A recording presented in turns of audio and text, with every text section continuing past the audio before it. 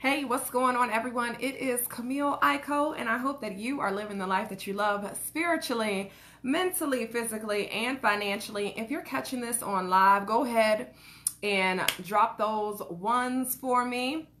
And if you're catching this on replay, go ahead and drop a 2. So tonight is episode 6 of Protect Your Vibe. Y'all like my little background? Yeah, I got a little cover there. I'm a little fancy on tonight.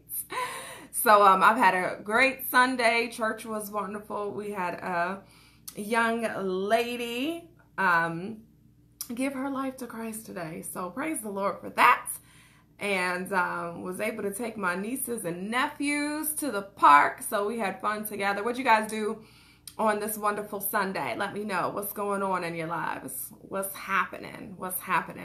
So tonight we're going to be talking about make sure you spend time with yourself. If you want to make sure that you are protecting your vibe, you have to make sure that you carve out time specifically for you, okay? And I don't just mean like binge watching TV, right? And just doing mindless activity by yourself or sitting in a corner and being depressed by yourself, because sometimes that's what happens, right? we get into a state of depression. We start thinking about all the negative things that are going on in our lives, and the next thing you know, we've talked ourselves into like having this pity party for ourselves. That's not what I'm talking about. You know, I'm talking about the time where you spend with yourself, where you come out rejuvenated, where you come out with better ideas, better problem solving skills. And so that's what we're going to be discussing together for just a few minutes. Hey, what's going on, everybody? So as you're coming in, drop a 1 if you're going to stay around and talk with me live, and then drop a 2 if you're catching this on replay. Hey, Wilbur, what's going on? So, you know, I was watching the Red Table Talks with Jada Pinkett, and she had the Dog Whisperer on her show. And I never knew this about him, but at one point in time, he was actually thinking about committing suicide. So if you don't really know a lot about his background, what I learned from watching the show about him was that he was from Mexico, or is from Mexico.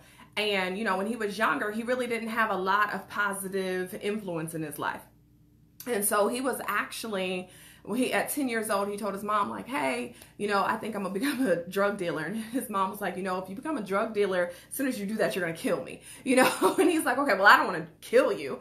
So, of course, he changed his mindset from wanting to be a drug dealer. But the thing was where in his surrounding, the only people that he had to look up to, the people who were influential, the people who were making money, were drug dealers. So, of course, that's what he wanted to be, because he wanted to be able to help his family and provide for his family.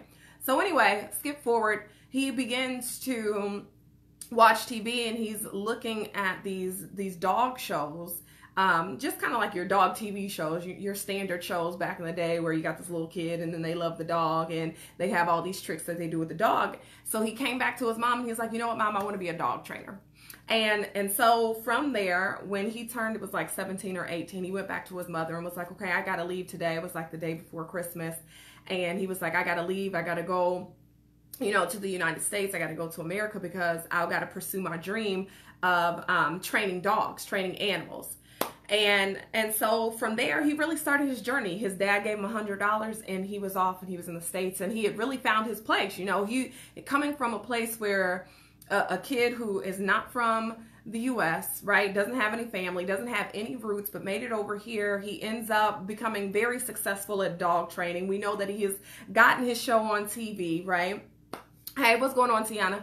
Right, and so we know that he has achieved and amassed all this success. Well, in the meantime, he ended up getting married, and then he got divorced. And in the process of that, he ended up going into a deep depression, and he wanted to kill himself, okay?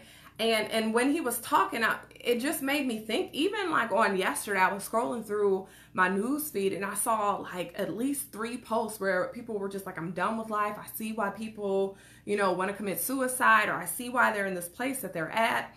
And, you know, or I'm just not in a good mental space, and just really like we got some mental issues that we have to deal with. And I think part of the problem is that when we're spending time with ourselves, it's not productive time with ourselves. It's the thing that I was talking about in the very beginning of when we spend time with ourselves, we allow our negative thoughts to overcome us and make us be in a bad place. And so that's not protecting our vibe. So what should we be doing when we're spending our time with ourselves, right? So let me connect this all together with the dog whisperer. What he said was, in the process of trying to live for everybody else, he lost himself. He lost his passion. He lost what he wanted to do. He stopped spending that quality time with himself because he was so busy trying to cater to everyone else that in the midst of issues and problems that were going on, he didn't really have any real solutions to solve those problems because he wasn't making sure that he spent time with himself. Like, how can a person come to a different country, be very bad in the language, young, not know much, you only came here with $100, be able to pursue your dreams and, you know, be able to, he said he wanted a TV show. In fact, he had gotten an interview because he had become so well at training dogs in the neighborhood that he had gotten an interview with the newspaper. He told the newspaper, they asked him what the next step was going to be. He said, my next step is I really want a TV show. And from there, he had networks calling him to get this TV show, right? So that was that time during when he was by himself, when he was focused on his passion, when he was focused on his purpose, right? When he was focused on dealing with him and finding his happiness and looking in and being able to pursue what it was that fulfilled him. Many of us need to spend time with ourselves because we need to understand what it is that fulfills us. We need to really get close to our source, God, right? And really understand, why is it that you have me here? And so when we're going through this time and spending time by ourselves, what should we be doing? We should be praying. We can meditate, right? And really just a lot of times in silence is where the answers become the loudest. See, when you're in all the noise and the chaos of everybody's life and what's going on, you can't hear because you're so consumed with what everybody else's problem is. You know, there are some days that I wake up and it just seems like it can be problem after problem. I can talk to one person, they got all these issues, and I call somebody else and they got these issues, and then this next person, you know, someone's always in the hospital or someone's dying and not that these aren't real issues, but if you aren't careful and the only thing that you do is surround yourself around people who are just giving off energy, down energy, or always in a down place, that is the energy that you begin to take on. Right? And so when you start your day, when you start your morning, you have to get yourself mentally prepared. Start with that meditation. Start with that prayer. Start with exercising. Start with your affirmations. This is what you're doing by yourself to protect your vibe, because these people are going to come in and start telling you all of their negative things that are going on in their life. And if you are not careful, you will find yourself jumping into their negativity, taking on their energy, and then their negative life becoming your life. Because what you have done is now you've allowed their energy to be transferred to you, okay? And so now your thought pattern is like their thought pattern. How they would handle situations become like how you would handle situations, because that is what you have allowed to take over mentally, okay? So the dog whisperer is to a point where he's like, you know what? I'm done. I feel like there's nothing that I can do. You know, he had really lost himself. And what he said was, I had to get back to a point of understanding who I was and loving myself. He said, and that is what pulled me out of a place of wanting to commit suicide. That is what pulled me out of a place of not wanting to give up on life anymore. See, some of us may not want to physically commit suicide, but mentally or spiritually, you have already committed suicide in your life because you have decided there is nothing else that you can do. There is nothing more that you can do, and that you don't have purpose in this life. And so you have decided that you are just going to settle. And so you're wondering why bad thing after bad thing after bad thing happens. It's because that's where you stopped your life. You stopped your life at that bad level. See, because what will happen is when you begin to pursue, now don't get me wrong, you're always going to have issues. You're always going to have problems in your life, but you have to learn how to work through those issues and work through those problems. And yes, sometimes you'll need to go and you'll need to get some counseling, you'll need to get some help. But you know, there's a lot of times where really you just need to spend that alone time. You need to get away. You need to get out in nature. You need to journal. You need to talk to God. And you need to make sure that you spend time by yourself, because whether you're an introverted person, someone who likes to be by yourself and be alone anyway, or whether you're an extroverted person, you know, studies have actually found that regardless, spending time by yourself actually helps to rejuvenate you. It helps to energize you, because you don't really understand how much you're taking on from other people all the time. You know, there's a gentleman that I know, he was working in this corporation for many years, right? And he had ended up having an ulcer. He was in and out of the hospital towards the end of his career. And as soon as he retired, guess what? All of the issues and all of the problems he had went away. Why? Because he no longer had that negative energy. He no longer had all of these people and all this negative stress pressing upon him. And he was able to spend some time alone. He was able to spend some time around people who were pouring into him to give him life, to be able to charge him up, right? So let me add on to the point of making sure that you're spending time by yourself, and also making sure that you're spending time around people who are actually pouring into you and who aren't just taking away from you, okay? And this is if you want to protect your vibe, because we've talked about it, and I didn't mention it in the beginning of this one, but we know that in order to protect our vibe, or the reason why we even protect our vibe, is because our energy matters in how we go about achieving our goals, reaching our goals, moving forward, pushing beyond the adversities that we might face in our lives, right? So when you are spending time alone, do a vision board. And if you've already done a vision board, go back, make sure, you know, that you're envisioning it in a very detailed way all the time. You know, sometimes you just need to sit in silence and not say anything. And that sometimes is the hardest. Maybe you need to do mental exercises. Maybe there are some people that you need to forgive. And one thing that you can actually do during this time by yourself to help begin to forgive people is close your eyes. And imagine there being a whiteboard, okay? And whoever it is that you need to forgive, begin to write their name on that whiteboard. So you've got a marker in your hand and you are writing their name on that whiteboard. And then after you have their name there, you see it, then what you can begin to do is pick up the eraser, because you know there's the whiteboard and then there's typically a little metal piece or something down there at the bottom. Begin to erase their name. And release them.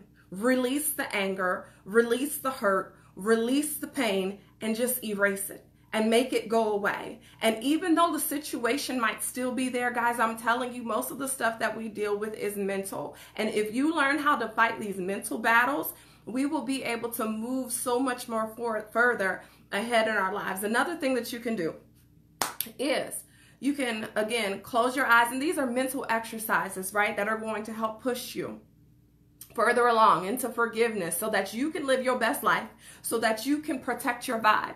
But when you're sitting there and you're closing your eyes and you're imagining a person that you might have issues with, what you're going to do is you're actually going to envision yourself sitting there with the person that you have problems with right there in front of you. And you're going to sit there and you're going to look them in the eye. Of course, this is all envisioning it, right? You're going to look them in the eye. And you're going to sit there and you're going to look them in the eye as long as you can, right? Because this is helping you to face your giants. This is helping you to face people that maybe in real life you can't face yet. But by envisioning it, you can at least muster up the strength to go to the person and say, hey, this is the issue that I have and I need to resolve it if I'm really going to move forward in my life. Because we know that hatred and anger are only stumbling blocks to us in our life. And we must protect our vibe, because if we are holding on to grudges, if we're holding on to hurt, if we're holding on to all of these things, then guess what we are also giving off? all of those things that we are trying to keep inside, but really we're not keeping it inside because it exudes. And you can fake the funk for a little bit, but guess what? At some point, it's going to come out and the real you is going to show. And the real you is the person that is within. Okay? So the other things that you can do is plan out your life. What are you doing with your life? What are you doing tomorrow? What are you doing the next week, the next year, the next 5 years, the next 10 years, the next 40 years, right? These are some things that you can do to help to protect your energy, and particularly because a lot of times people feel like, I don't have a purpose. I don't know what's going on in my life. I don't have a plan. Nobody really cares about me. Right? You've got to care about you. When you spend time with yourself and you recharge, you are more available. You are more beneficial to the people who surround you. When you have spent time with yourself and you are recharged and you have loved yourself, right? Because just like I was saying with the dog whisperer, it was only until he got back to the place where he could love himself and he found his passion again that he was able to restart his life, that he was able to begin anew. All right. So the things and benefits of really spending time with yourself, just to kind of sum it up, is one, you're going to show up better for other people, right? You're going to have a sharpened mind. Because when you're not just binging on TV, but you're actually, reading a book, you're sharpening your skills, you're going to end up being smarter. Okay.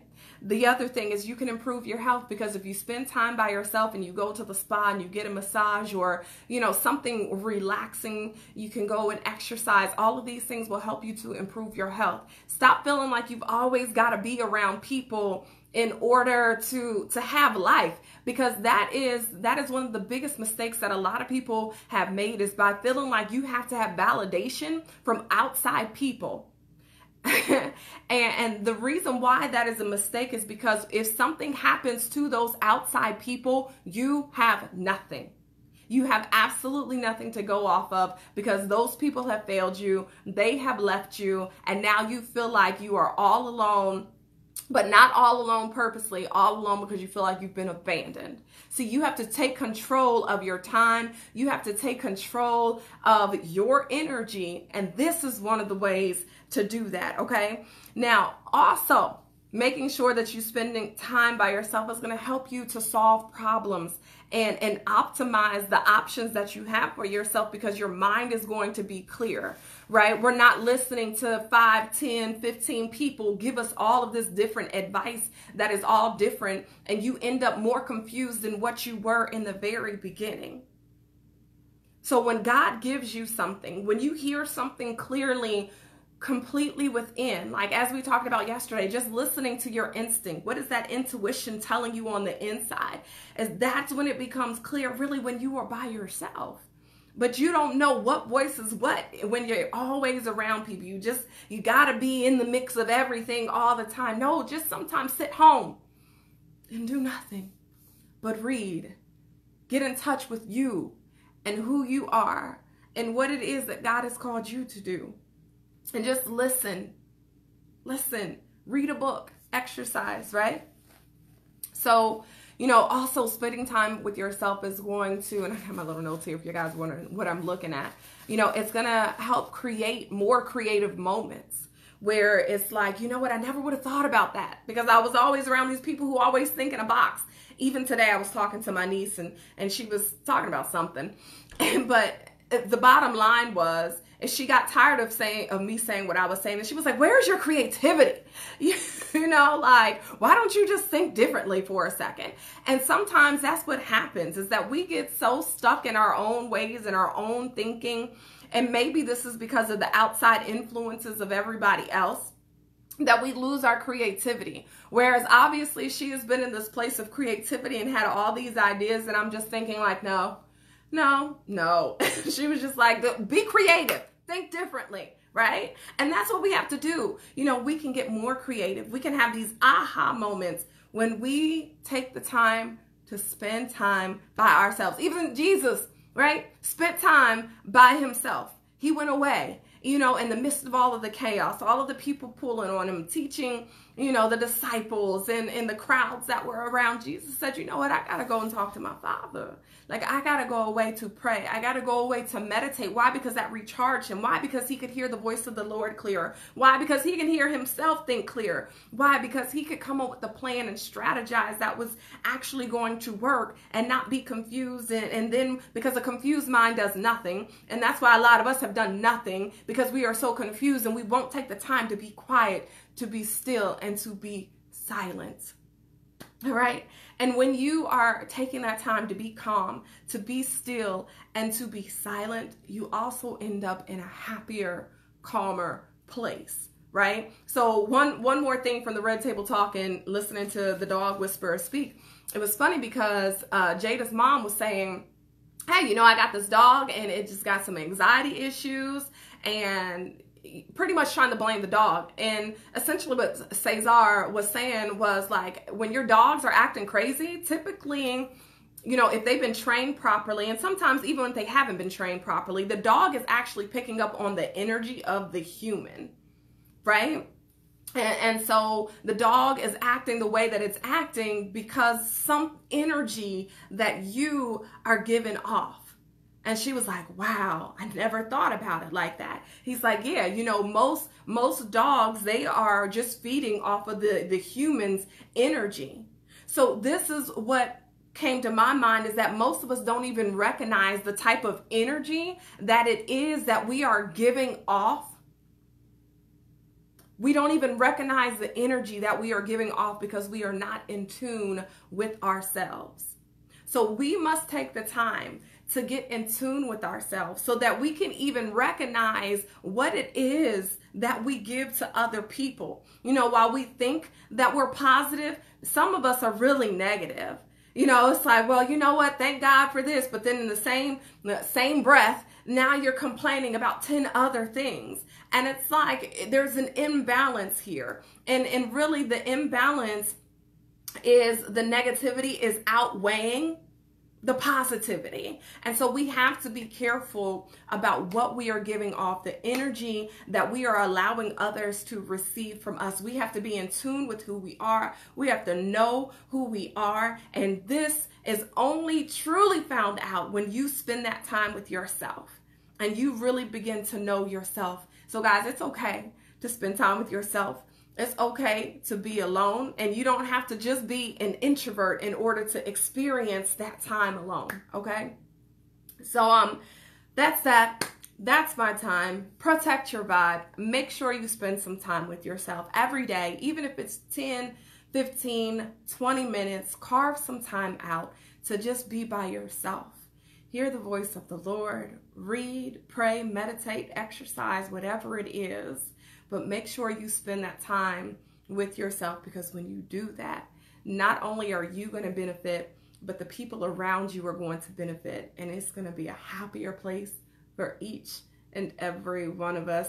So guys, my name is Camille Aiko, and I hope that you are living the life that you love, spiritually, mentally, physically, and financially. Good night.